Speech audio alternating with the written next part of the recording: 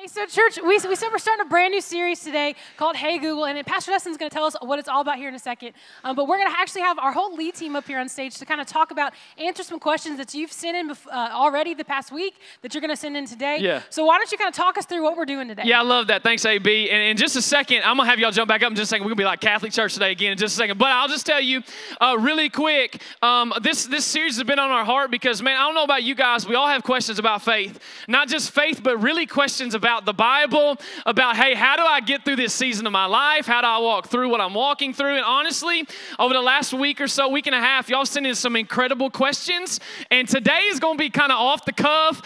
Those questions that you sent in, we're going to try and answer. And then we're going to ask you, as we're doing this, would you text in some more questions? AB's got her handy-dandy laptop right here. And those things are going to come through live for her. And she's going to throw them to us. But I just thought today, it's Parents' Weekend, obviously, at Murray State. It's fall break, and I just think it's a good time to hear from everybody that's on our lead team. These are people that make up just our leadership team at our church that get to walk through operations and ministries and programming and community, and I'm just really grateful for them. So if y'all don't mind, they serve a lot behind the scenes that a lot of you may not see, a lot of you may not even realize, but if you would you jump back up on your feet? Would you put your hands together as I welcome the Purpose Church lead team up here on stage? Come on, let's honor them.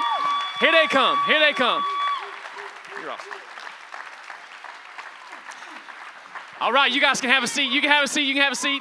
Love it.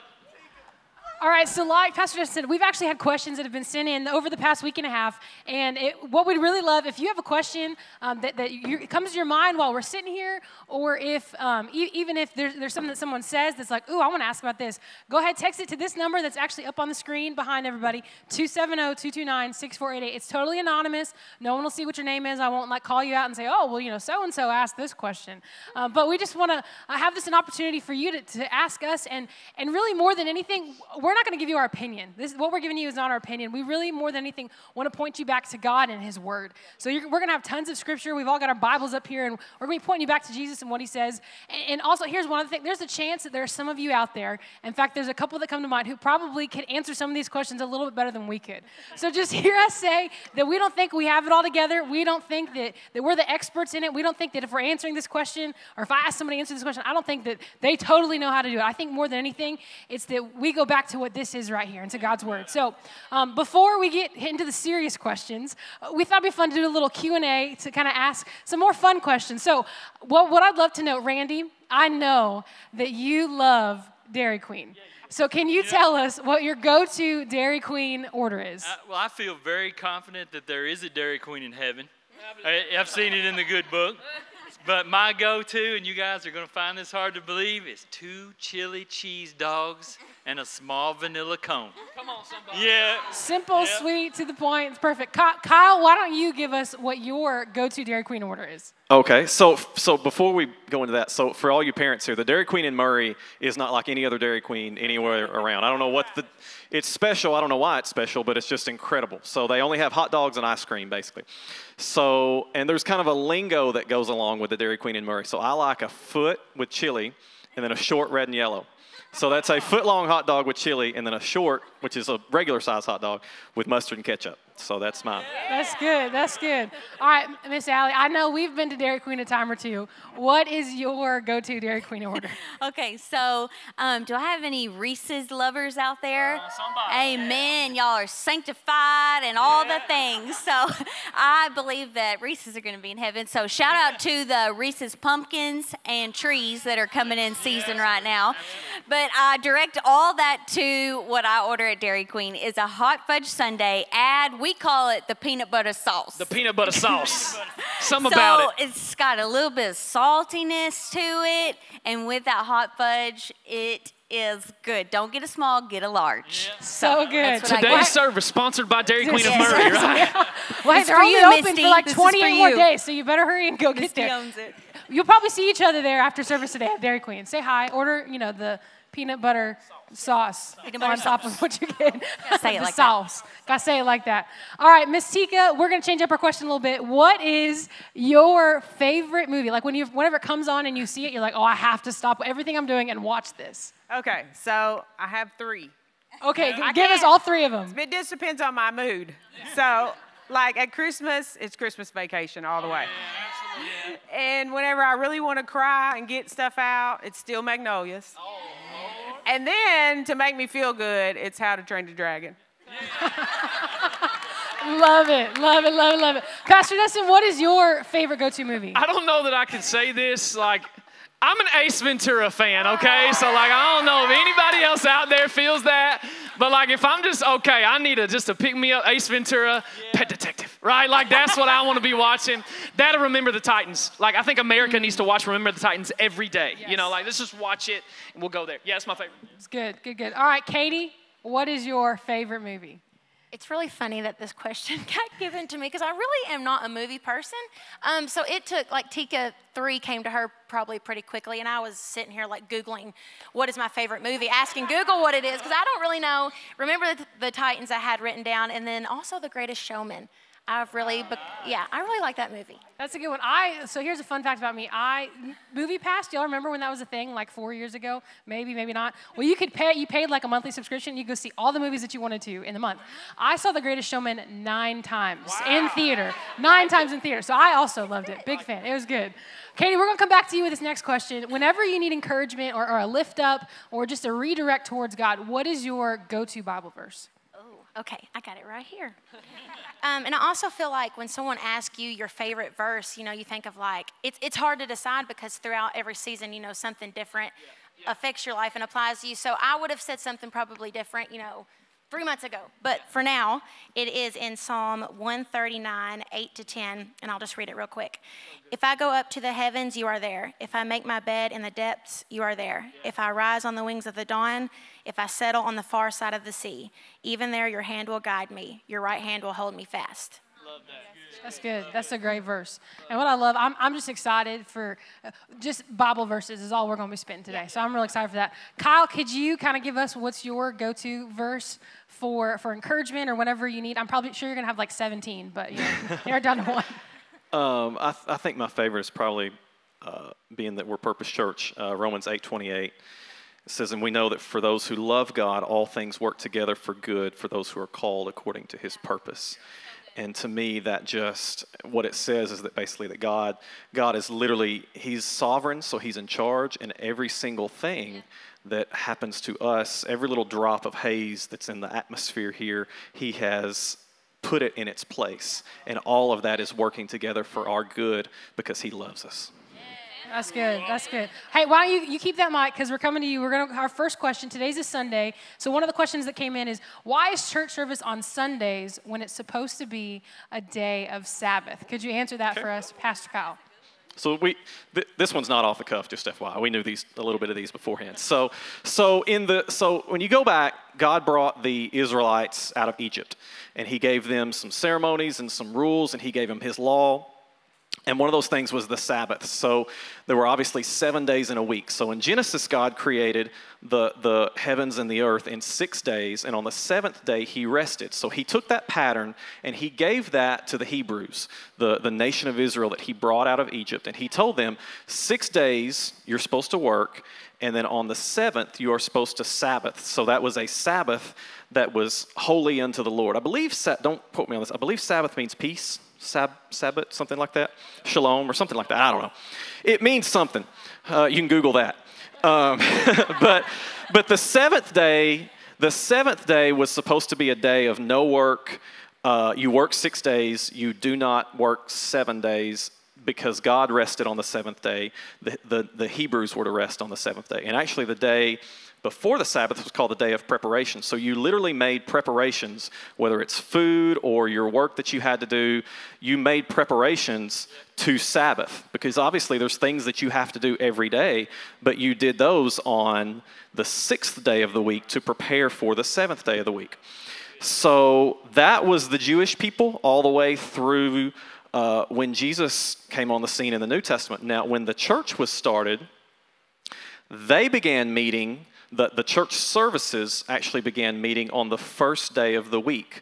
I believe it was early in the morning on the first day of the week. So that is why Sunday is technically considered our first day of the week, and that's why we have church on Sundays. That's so if it's almost more of an issue of what day you consider the Sabbath and what day you consider the 6th and the 7th and then the 1st. So technically, if you go back to the Jewish tradition, the Hebrew tradition, the Sabbath would actually be Saturday, Sunday would be the first day of the week. So Friday would be the day of preparation. So that's why if you see like Jesus died on a Friday, the Sabbath was on a Saturday, and then he rose on the first day of the week. And so they began meeting because that's when Jesus obviously was discovered to be resurrected. It's early in the morning on the first day of the week. So that's the pattern. So that's honestly what we celebrate on Sunday mornings is the resurrection of Jesus, because the Bible says if the resurrection of Jesus didn't happen, then our faith is futile.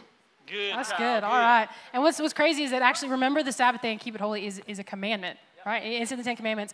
And I know that kind of going along with that, it's so easy to be tempted to break those commandments that God gave us. And this next question that came in is, how do I say no to temptation? So, Katie, you want to kind of talk us through how we say no to temptation?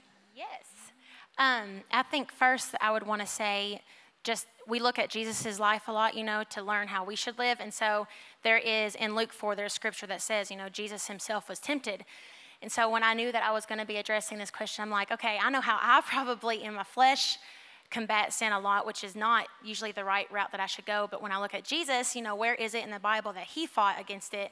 And he did in Luke 4, and it was against Satan himself. And they went back and forth for a few verses, but it says that Jesus went back and forth with Satan and recited scripture to Satan, to combat against temptation. And so I was thinking, okay, so my first practical response would be I am to know scripture so well that I can fight against temptation by saying scripture. Yep. And that really honestly convicted me, because I'm like, do I know it well enough? Do I know scripture for every topic well enough that if I'm tempted in that moment, I'm able to say this, But I actually wanted to read scripture, if that's okay. Well, I guess so. I guess it's okay to read the Bible. It's in Romans 7:14. It is a few verses, but they're also good. I was like, should I take some of them out? I'm not going to, because they're also good, but it goes right along with temptation, so I'll just read it real quick. But Romans 7:14 says, "We know that the law is spiritual, for I am unspiritual, sold as a slave to sin.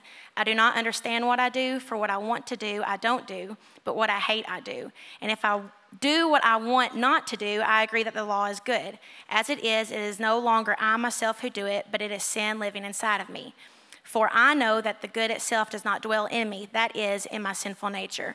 For I have the desire to do what is good, but I cannot carry it out. For I do not do the good I want to do, but the evil I do not want to do, this I keep on doing. Now, if I do what I do not want to do, it is no longer I who do it, but it is sin living in me that does it. So I find this law at work. Although I want to do good, evil is right there with me. For in my inner being I delight in God's law, but I see another law at work in me, waging war against the law of my mind and making me a prisoner of the law of sin at work within me." Almost done. "What a wretched man I am. Who will rescue me from this body that is subject to death? Thanks be to God who delivers me through Jesus Christ our Lord." I know that's rather lengthy, but it's just basically a battle. It's a spiritual battle of our mind, and to recognize that we are sinful and that evil is in us. Our flesh wants to do evil regardless of what Jesus would have us do. And so to know that how he combated it makes me just feel like, okay, so I am to be prepared. And so you go into the temptation, into the battle, prepared by knowing scripture. And so, I guess if I break it down into 2 steps, it's 1, be prepared. So you have to know the scripture, and you really go into that moment knowing it. You don't wait until you're struggling, until the temptation's right in front of your face, because Jesus already knew the scripture. He's like, Satan, what do you think you're doing? Because I already know. I'm not waiting until now. I've been in the word already, and I have it written on my heart. And then 2, reading what I just read, I know it's a lot of do's and do nots, and I want to do this and I don't do that, but it's just proof of the battle that is inside of all of us. And it's That's crazy. Right. You look out and we look at one another and we interact, and you do not know what someone is battling inside of them, which is what is so unique about temptation. I feel like I can't speak on behalf of men, but for women, it's such a mental thing. And so we're constantly battling inside of our mind, and how we combat that is scripture. And the last thing, is just to be aware. To be aware that it's happening in your spirit, because if you're not, you'll go further than you ever intended, and then you don't know what to do. So you just you think what's going on in my life now that's tempting me, and try to stop there rather than keep going. Yeah, that's great. Thank you for that. Randy, you got anything you want to add on to that? You know it. Hey, can I be open and transparent with you guys? So there's a little gray hair on my head, and it's because I'm a church leader. And I have been a church leader for a long time, and that's why I have gray hair. And no one has been tempted and will be tempted more than a church leader. A worship team member, an usher that's serving, a greeter that's out at the front door, a person parking cars. No one gets tempted more than a person serving the Lord or a person ministering to another person. When you do that, be prepared, because you will be tempted. And so I'd like to speak from experience this morning, if I could, and talk to you a little bit about trying to resist temptation on your own. Let me just say, you will lose. Surround yourself with a support system. And this is something that I'm 59 now. Tomorrow's my birthday. Yeah. And so the thing that I needed the most, and the thing that I resisted as a young person, was I thought I could do everything on my own. I thought I knew everything. I thought I didn't need any help, and that was the biggest mistake I made. So speaking from experience, get out your pencils and your papers, because note takers are history makers. That's right. So look right here at Hebrews 2, verse 18. It talks about Jesus, and this is preemptive. So he says, for because he himself has suffered and was tempted, he is able to help those who are being tempted. So remember, you need help. Ask for help. Surround yourself with a crew. Shout out to the crews. Surround yourself with a support system. Pick up that telephone and say, hey, I am being tempted by this. I need help. There is no shame in that. And if you look at God's word, that's what he's commanded us to do. So as an elder and as a church leader, my advice to you about temptation is seek community. Seek help. Don't be alone. Don't try to fight alone. It just makes it worse. That's right. Thank you, Tika. Yeah, that's good, Randy. Thank you. That's so good. Hey, if you want to join a crew, head to our website, ourpurpose.church/crews. You can see the whole list there. They just launched 3 weeks ago now, I think. It is not too late to join a crew at all. And it is never too late to join a crew. And it doesn't have to be forever. It just got to be for right now, because I guarantee you it will change your life if you jump into a crew. So be sure to do that. Miss Allie, if you could answer this question. We had a bunch of questions come in kind of along this same line of, why does God allow bad things to happen to good people, just to happen in general? Could you kind of speak to what the Bible has to say about that for us? Well, I'm so glad that y'all have confidence in me answering this loaded question. But I think it's a question that we've all asked ourselves one time or another, if we can be honest. And I've known Jesus for over 20 years, but there's still days that all hell is breaking loose almost, and I'm like, God, where are you? Like, I've been faithful to you, or like, I've been steadfast. Like, why are you allowing this to happen? And y'all have heard, there's scriptures about it, but there's nothing that's not sifted through the hands of God. Yeah. So everything that happens it's gone through the Lord, okay? So he's putting his hand on it. And so I also wrote down that my second thought is, because the question may be is, why do bad things happen to good people? Who am I to think that I'm good? If we were to think of the definition of a good person, like if there's a definition of a good person that they would never have any struggles or pain, that would be the definition of perfection to me. And that is something I'm not, None are righteous, no, not one. And so we fall in that category. We are human, and we have not received our eternal bodies yet. And so that's one thing that I think about, is that we can't fully understand the plans and the purpose that God has, because we are still living in these fleshly bodies.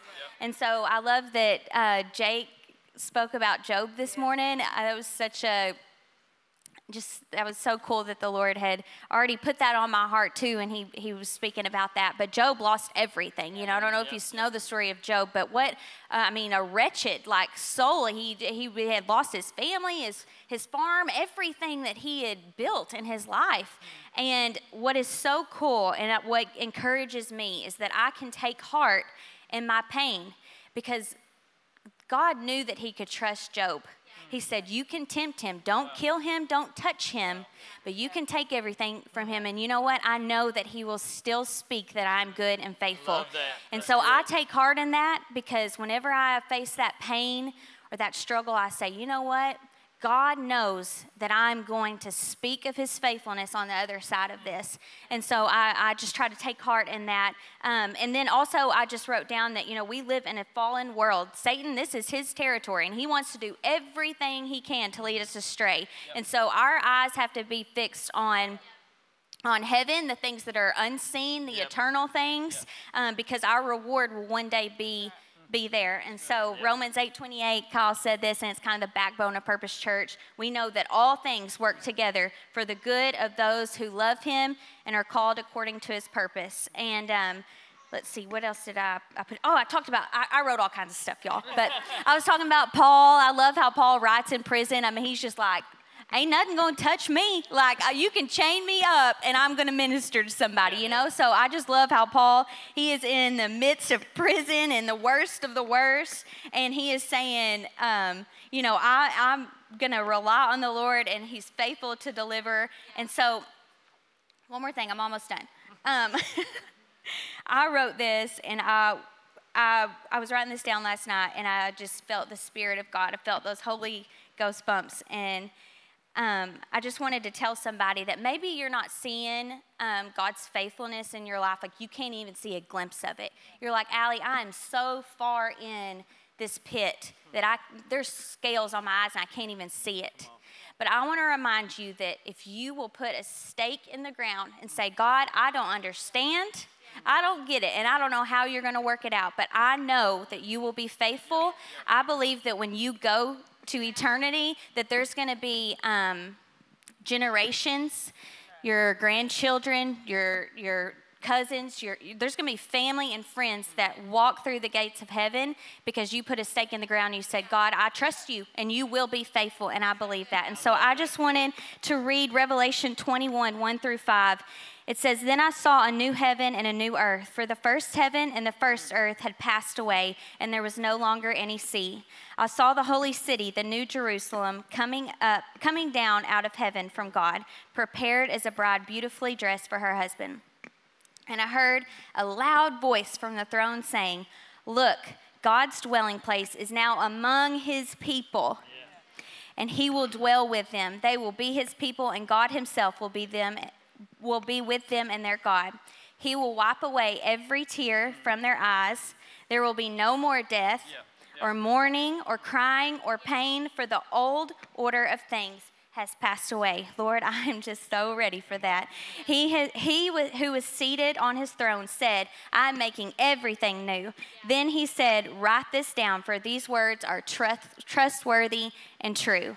And that's something I want you to write down today if you're taking notes, is that I can believe that my God is trustworthy and true. And I'm just like, speak that everywhere I turn. You are trustworthy and true.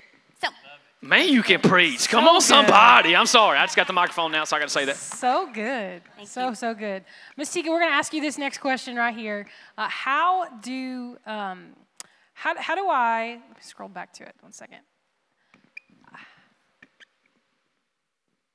How do I help out my significant other, or how do I deal with a significant other who doesn't want help? Okay. Well, Randy's my significant other, in case y'all Randy didn't needs know. lots of help, everybody. Come on, somebody, all right? Pray for me. And sometimes, in a marriage, in a relationship, they're not always gonna reach out for help. And they could be dealing with something that's real deep. And so, as the person who is their supporter, you have to go to God in prayer. Because the only person that can change that is God. Like, I can't change what he's feeling. I can't fix it. But I can go to God, and I can beg for him and I can pray specifically. And sometimes even in a relationship, it's scary to share, okay? But you know that person well enough that you know they're dealing with something that's deeper than anything that you've heard. And so I just wrote down some things like, you know, prayer is our first go-to, you know. And so you gotta ask God, what is it that I need to be praying for? What is it that he needs or she needs? God, help me to know what those are. And then you just get down on your knees and you start praying those words. And you just keep asking God to take over because, again, we can't fix it. We can't fix it for them. And the only way for them to heal is to get it to the surface. And once they get it to the surface, maybe they're going to share it with you. And then you'll be able to celebrate with them. Because it's ugly. It's not going to feel good. Like, you want to push it back down. Like, I get stuff that comes up to my throat, but it won't come out. I want to push it down. I'm a good swallower. Like, I can get it back down. I'm not going to do this. But at the same time, I know I'm not going to heal. I'm not going to heal unless I let it out. And so you got to have those people to trust. You know, God put you together for a reason, and he put those people around you for a reason. And so whenever we were doing the 21 days of prayer and fasting, I had been through a season of empty nest, and it's really hard. And so I was like, I didn't trust people. I drawed inward because I didn't want people to know exactly how I was feeling. And so during that 21 days, I asked Dustin and Allie, hey, just pray for me to trust again. Like, I want to be able to trust people. I want to be able to share with them really what's bothering me. And because, you know, we want to look like we got it all together. And so, again, I just kept seeking God. I couldn't feel it. The whole time I'm like, okay, we're on day 18 and I still don't feel it, God, but I'm coming. I'm coming to you. I'm turning on that video. I'm going to pray at the end and I'm just going to believe it. And just the word trust just popped up everywhere. Everywhere I looked, out of other people's mouths. And I was like, the truth is how I trust. And so I have to speak the truth. I have to tell people my true self to be able to get there. And so, again, just with your relationships, you can't fix it. You got to help them. And the only way to do it is prayer. You know, be specific about, is it obedience to God? Is it a situation they're in? Do they need spiritual strength? Is it a decision they're getting ready to face? They don't even know is coming. You know, just be specific. And even the encounters that they have daily, just pray for them daily that they can wear the armor. Randy says that all the time. Put on your armor and just be ready because it's going to come at you. And so the verse that went along with that is Romans 12:10. So let me get to it here. Romans 12:10. Love each other with genuine affection and take delight in honoring each other. So, again, honor is our posture here. So we have to lead that. We have to believe that. We have to honor the person that we're in a relationship with. And we have to be there for them in prayer. That's great. That's great, Ms. Tika. Thank you so much.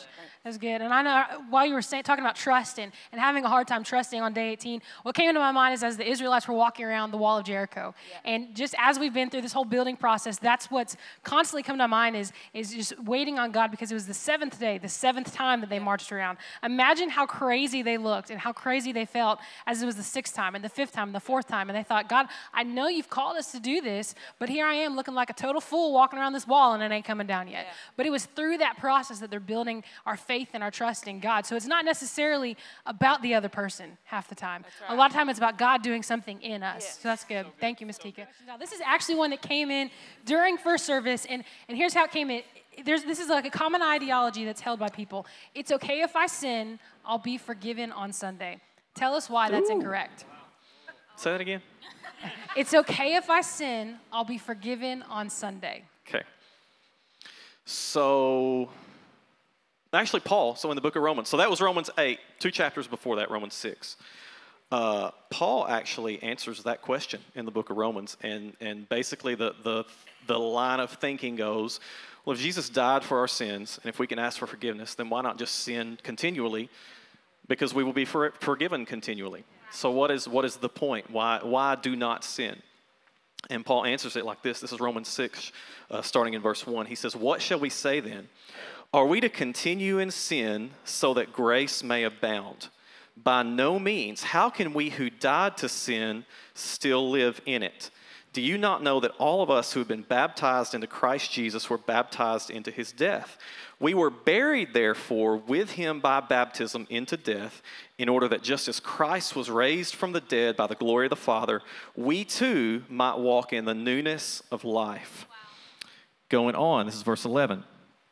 For the death he died to sin, verse 10, for the death he died to sin, he died once for all, but the life he lives to God. So you must also, here's the answer to that question. So you must also consider yourselves dead to sin, but alive to God in Christ Jesus. Therefore, anytime you see therefore in Scripture, it means what I'm about to say it hinges on what I just said. Therefore, do not let sin reign in your mortal body to make you obey its passions. So what Paul's saying is that when we become believers, when God saves us by grace through faith, we become a brand new creation. And that old person, just like when we baptize people out in the parking lot, when we see people go under, that's a representation of the old man has died. The old man was alive to sin. When that new person comes up, that is alive to God, dead to sin. So if we've died to sin, there will be if we have a regenerated heart and a new created heart, there will be a desire to pursue God and to battle sin. And notice I said it's a battle. That doesn't mean that we don't ever sin, because trust me, we sin all the time. But it's a battle to sin and a battle to continue to kill what's already dead, which is really it's really deep, but we died to sin. That's the answer to it. Yeah, that's great. And what I love here about Purpose Church is that we believe that you can belong before you believe. And so it doesn't matter it matters what you were doing last night. But we more importantly than that want you to we want to push you towards God before you know God. And so that's what I love about us here at Purpose Church and everything that we do. And Allie, we're going to come to you. This next question that came in kind of relates a little bit. How can I make it through a difficult season? How do we make it through difficult seasons in life? So for me, I feel like it's just the seasons are coming. They're going to come and go. It's just like we've said, the difficult times are going to happen. We have to acknowledge that. But for me, it's to have some specific things in place before that season comes. And so you've got to do some practical things, and I'm excited because I'm going to tell you some practical things today that I do when I know that, hey, the enemy, he's coming, and he's trying to steal, and he's trying to kill, and he's trying to destroy. So I have to be ready. And so a few practical things that I do, and Katie hit on this earlier, and I love it, and this is so solid, is that you have got to know God's word. You have got to have the scripture memorized. And I know that sounds churchy, like, okay, we know we need to know the Bible. Oh, there goes my notes. You know you need to know the Bible, but we have got to, in those situations, like the other day, I was at the doctor's office with the girls, and that morning, everything the world was crashing down around me, okay?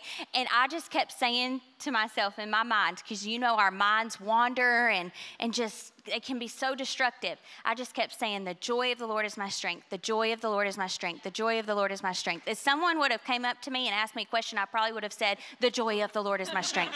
Just because it was like, I just kept replaying and replaying and replaying. And so until you can get your mind to change in its way of thinking, you've got to keep implementing those scriptures, just to renew your mind, renewing our mind. And then I don't want to take too much time, but I'll give you, let's say, two more things. Okay, so one thing that I'm in our house a lot, right? Because I have our 4 kids, and it's a circus on our best day. You can laugh at that. It's okay. We don't all have it together, okay? So it's crazy in our house. And so in our home, I know that we're going to spend in the day there. I wake up in the morning and I turn worship music on. And it may be everybody's woke up on the wrong side of the bed, but I'm going to blast that worship music because I'm determined that our house is going to be a house of worship. And so sometimes when you don't believe it, somebody else has got to say it for you. And so whenever you play music in your house, you turn on a podcast, you listen to to a sermon, you hear someone's testimony, that is them reminding you and speaking into your life to say, hey, you got to keep going. You got to keep going. When you can't see it, it's still there. And then the third thing I was trying to, wait, I put it in my phone. Hang on. It's good to have this stuff written down. Yeah. Yes, y'all got to have it written down to be practical. Oh, I like this one. Come on. You got to find, hunt down, plan, prepare, find every way possible to find time to laugh. Come on, love that. I love to laugh. I know it was so silly, but I really do. I think that laughter, we say it is medicine for our souls. Yep. And so you have got to implement times in your life that you can laugh. Yep. God is a God of joy, and he wants you to enjoy your life, okay? So find times when you laugh really, really, really hard, okay? That's a few practical things for a hard season. That's good. That's real good. Pastor Justin, this is also a question that came in during first service, and I'm going to give this one to you. How do I get a dear friend to go to church when a previous church hurt him deeply? I think that's a great question. I think, honestly, if we can be honest, let's be honest. It's church, right? We can be honest together. How many of us have been hurt by somebody else in our life? Just go ahead and raise your hand. Okay, I think all of us can agree that we've all walked through seasons where we've been hurt. And I think for me, the thing that I think about when I think about that is such a good question because of the fact that is. I think that's what a lot of us deal with. You know, our friends, no, I'm not going to there, man. I know that there's hypocrites there. I know that, whatever it might be. And I think the thing that more so than just getting them to church, to me, I believe would be you continuing. And I just saw something written in Allie's phone, which is great, and it's a good reminder. It's extend grace. It's extend grace. And so my thing is be a life, be a person that when that person, they want to be around you because you are so life-giving. And that life-givingness comes not from yourself. Obviously, it comes through God's word, through prayer, through, fasting, doing the disciplines of your Christian walk. But for me, I want people when they walk away from being in my presence, I want them to be like, man, I really enjoy being there, really enjoy being a part of that. And so when we create those kind of atmospheres around us, what happens, I feel like, is that, okay, when we extend that invitation to say, hey, man, listen, I go to church at Purpose Church. Won't you come? Like, if we are a person of faith, if we're a person maybe they see us walk through a season that is really difficult, and yet we still have faith in the middle of it. We still persevere in the middle of it.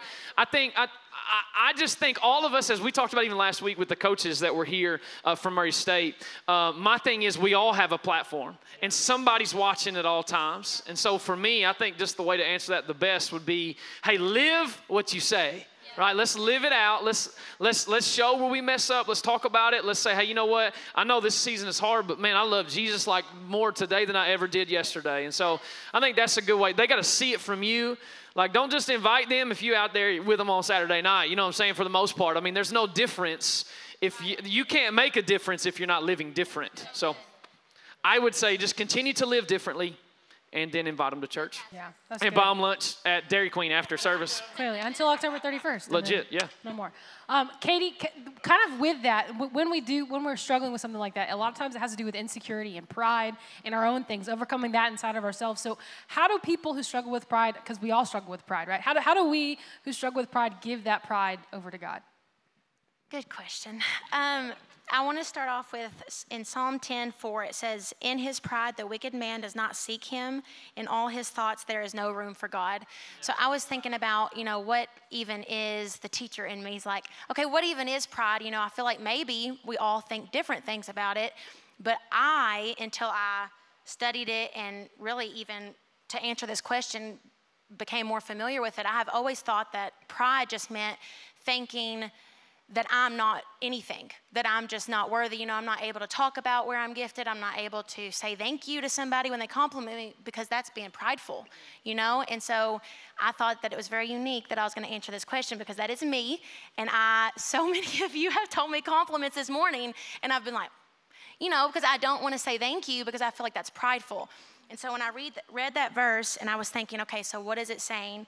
It says, in all his thoughts, there is no room for God. So pride is just giving the wrong credit to where it's not due.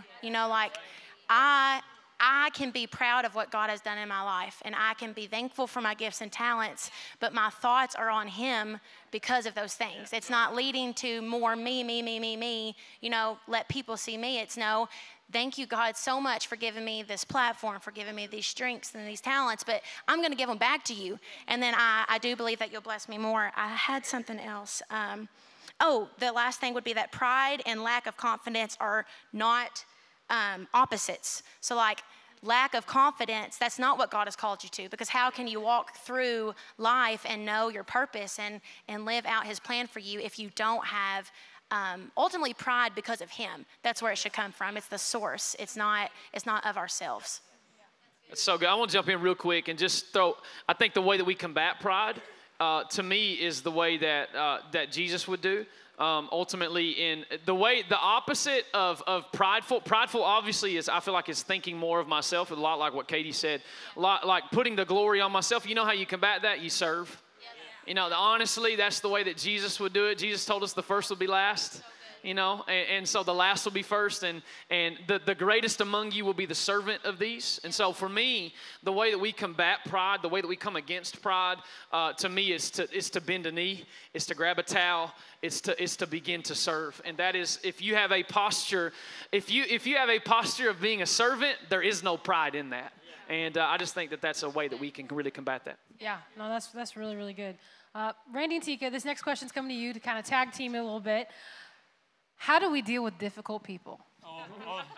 Everybody look at your people around you and say, uh-oh, people. Anybody ever saw that meme on Instagram? Uh-oh, people. So as a lead team, we're reading a book together right now called Help Me, I Work with People. And so as a lead team, we combat this on a daily basis, mainly these people right here on the stage. So we have to lean in right now to more of what we talked about with pride, in that our battle against that is to look at ourselves. Yeah. Okay? So we start out by saying, hey, how can I be a better person? Not how bad that person is. And so Jesus talks about it now, and Paul talks about it here in Romans. They talk about, for the grace given me, I say to every one of you, do not think of yourselves more highly than you ought to. See also here, but rather think of yourself with sober judgment, in accordance with the measure of faith that God has given you. I think those are wise words that each of us can use. Tika, what do you think? Well, for me, I'm an Enneagram 9. Is there any peacemakers out there? Okay. I think we're very few around. But I immediately, when I see I've got to deal with someone difficult, I immediately, I don't like confrontation. I just want to fix it. I want them to be happy. But at the same time, if you're going to be able to help them, then you got to listen to them. So I try to automatically call in the Spirit and say, hey, God, I need your help. I don't know how to respond to this, because I immediately get nervous when someone is upset, or if they're being quiet and they're not talking at all because they're mad. So I just try to figure out what is it that I need to ask to get them to get it out and to help them resolve that. And most of the time you can come up with something that's happened to you and how you reacted to it. And so I always think of the Sermon on the Mount whenever Jesus says, you have to show love and humility. So you got to go into a conversation, like Randy said. You got to put yourself aside. You got to think about, it's not about me. So what is it? How can I help this person? Yep. And you got to approach it with love and humility. Yep. Because, I like to know people's stories. So, I'm a storyteller growing up. I don't know if anybody knows that about me, because sometimes, no. But sometimes I use too many details, but it's part of the story. And then I lose Randy as I'm telling it, because he's like, oh, is she ever going to get to the point? But that's what drives me, is I want to know your story. And I want to know, why you're upset, is it something that happened yesterday or is it something that happened 20 years ago? Yep, I mean, good. that's how you got to approach that. And you got to be there for that person and listen. You know, a lot of times we do too much talking. Sometimes they just want you to listen. And so the verse that goes with that is just your common everyday verse that people talk about is Luke 6:31. Do to others as you would have them do to you. That's So good. if you want that, like Randy says too a lot to me, is you got to be that. So you got to be that person that they can approach and that they can trust and that they can tell the truth to, and you be able to help guide them. Love that, love that. So everybody write this verse down. This is Galatians 5:22 through 23, and these are the fruits of the Spirit. It's a good one. Right? So when you're dealing with a difficult person, everybody repeat after me. Love, joy, peace, patience, kindness, goodness, faith, gentleness, and everybody shout this out, self-control. That's good. That's good. Pastor Justin, this next question is going to come to you. What do I do if I feel like I'm not enough?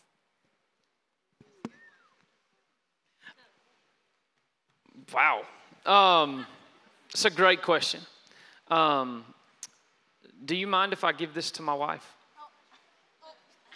Do you still love me? Can you still say those honoring words right now that I'm throwing this to you?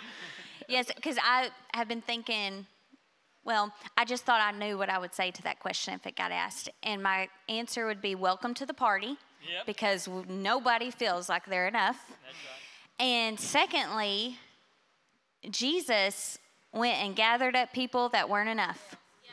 And I just take so much hope and refuge in knowing that Jesus chose the disciples that weren't enough. And so I just say, welcome to the party. Let's do this.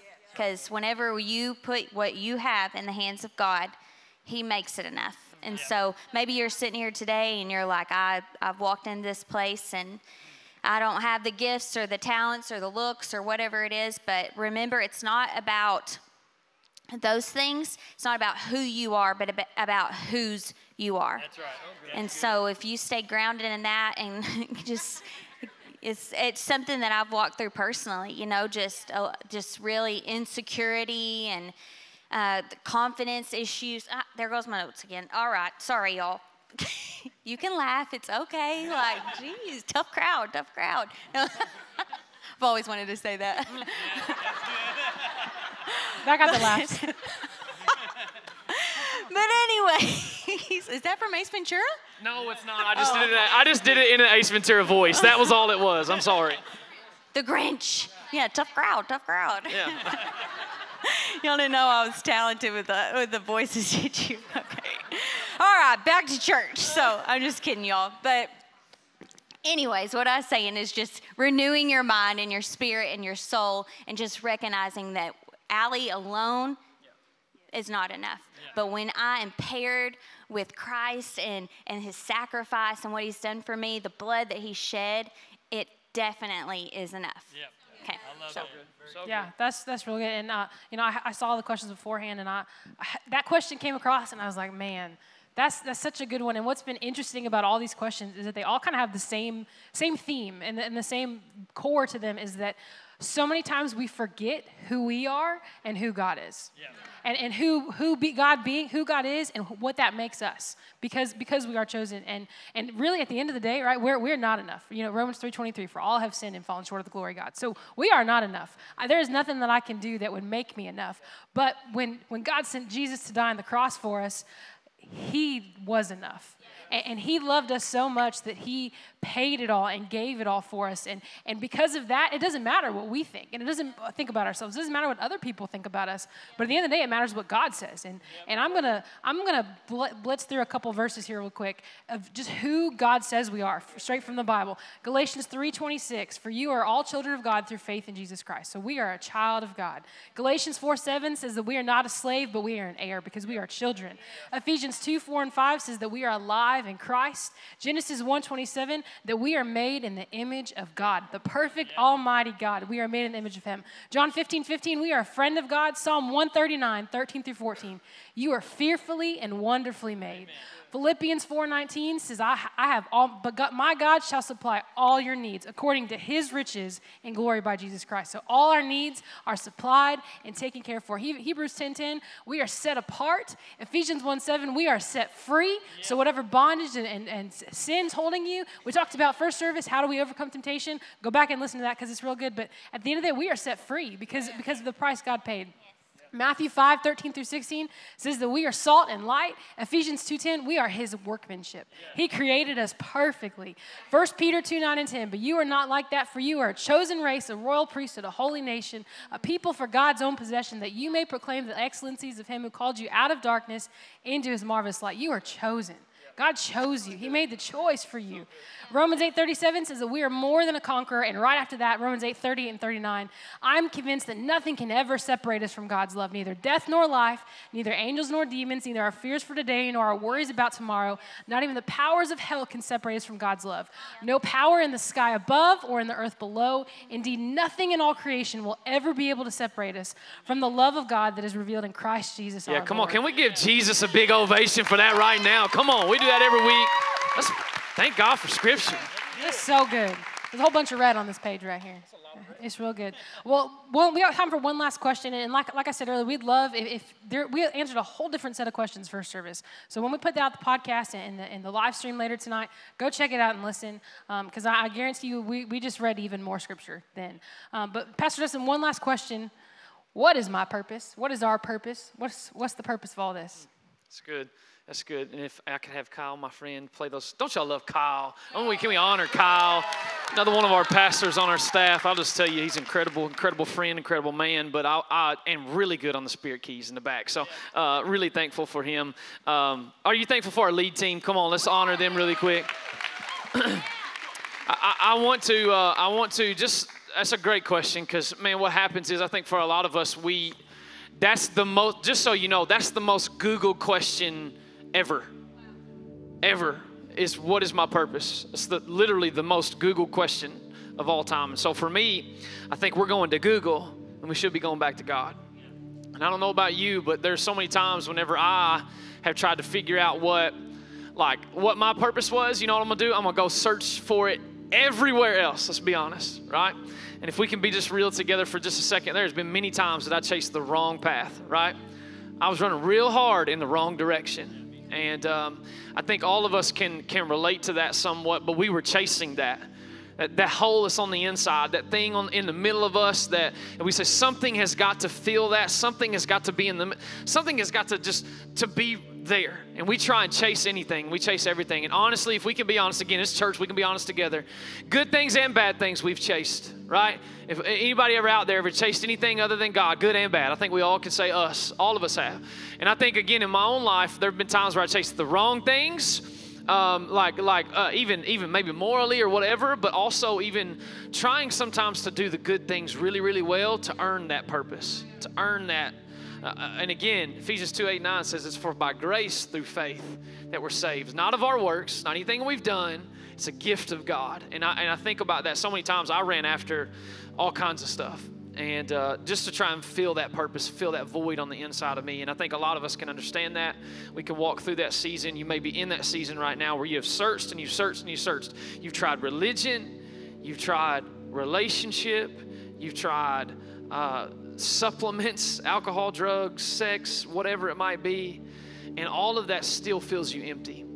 And I think so many times we try and think that those things are going to satisfy us. But at the end of the day, we sober up or we come down and we're still asking that same question. Hey, what's my purpose? What am I here for? And that didn't satisfy us. So you know what we do? Let's just be honest. We go a step further. Okay, that didn't satisfy. Maybe if I go a little harder, maybe if I go a little further, that would be the thing that would satisfy me. And I think about that and I think about just how I've been there. And I think about that and I think about just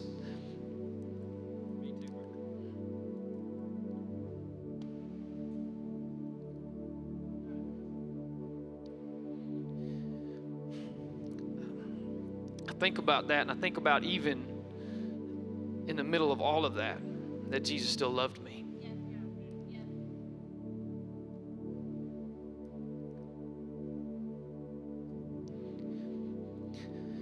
And I never understood what my purpose was going to be until I fully gave my life to Him.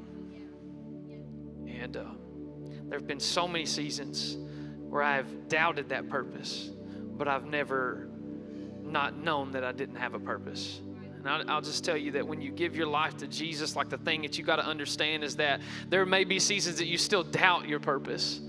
Like, you still doubt it. Like, are you really calling me to this? Like, you sure? Anybody ever been there before, right? You sure?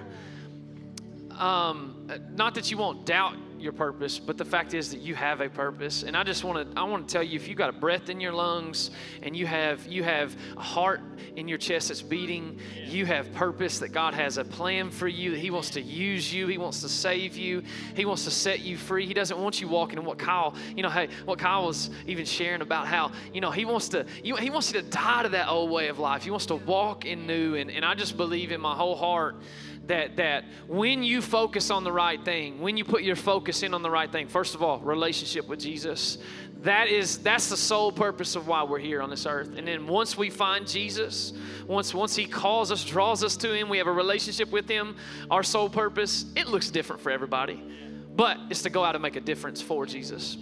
So I think a lot of us, we try to find that everywhere else, but it can only be found. No one but you, as we sing. As we're going to sing, as we're going to declare this entire sermon series that we're going to walk through together, hey, we might be able to go Google and answer, hey, how do I find my purpose? But there's no one but you. It's no one but you. It's nobody else that it's about. Nobody else that can fulfill that purpose like Jesus can. And so I think that's the heart, obviously, of our lead team as we sit up here before you guys. And again, man, I just want to honor them. Can you put your hands together one more time and honor them for being up here today? As we stand up here, or as we sit up here, I just want you to know that's the person that we're building this church upon. Jesus, not us, not what we want to do, it's upon that name. No one else but Jesus. And so if you want to build your life upon anything else, if you want to have purpose in your life, it starts with the relationship with Jesus. So here's what I'm going to ask everybody to do. Would you mind standing to your feet? And would you mind bowing your heads and closing your eyes? I'm going to ask you now. You're in this room, and again, it's a different format, but you know what? I love the Holy Spirit, what He does, how He can speak to you individually, how He can take words that we may have said and scripture that we may have read, and you may have never heard them, or you've heard them your whole life, and how the Holy Spirit can still speak to you. And I believe He's doing that in this room and online even today. So here's what I'm going to ask you to do. You're in this place, and again, at the end of the day, you can search for purpose everywhere. You can try and go out there. And that's what our church is going to be about. It's going to be about making sure that we connect people to Jesus and then help them live on purpose. Because when you're connected to Jesus, that's when you really get purpose in your life. And so I just want to ask you, the Bible tells us, this is the Bible, and I just imagine it in my head. Romans 3:23 says that for all have sinned and fallen short of the glory of God. Listen, the guy with the microphone in his hand, we've all messed up. We've all walked through seasons. We were born into this thing called sin.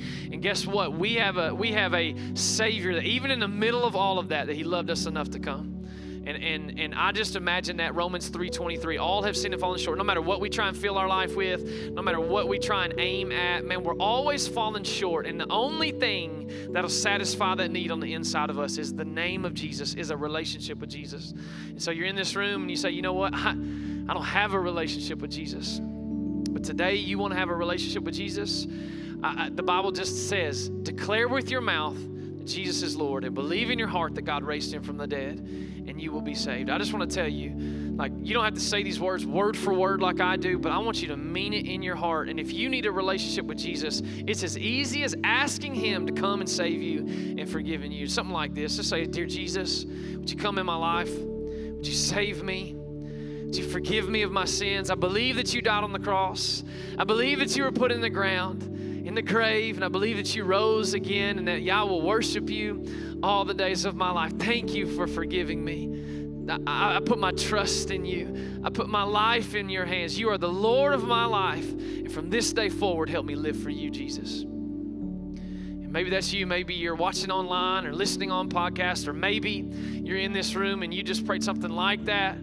that you just said, hey, I wanted a relationship with Jesus. I want a relationship with Christ, and that's you.